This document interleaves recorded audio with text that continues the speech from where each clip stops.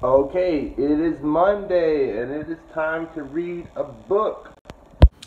We got here Accounting 101. Ooh, cool.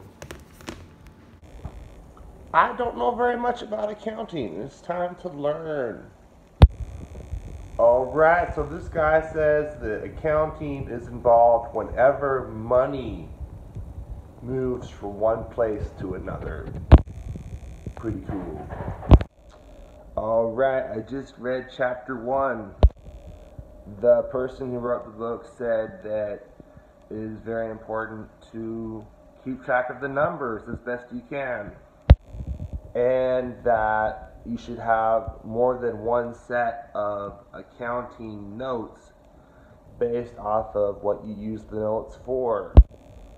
So usually someone would have one set of notes for tax purposes and another set of notes for attracting investors.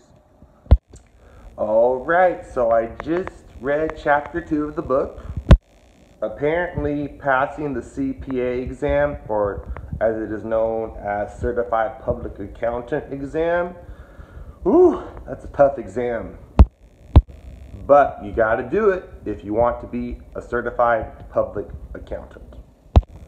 The author made a reference to the Accountant movie starring Ben Affleck, basically saying that you don't have to do intense fist fighting or intense gunmanship to be a good accountant. I thought that was funny. Alright, I just finished reading the book.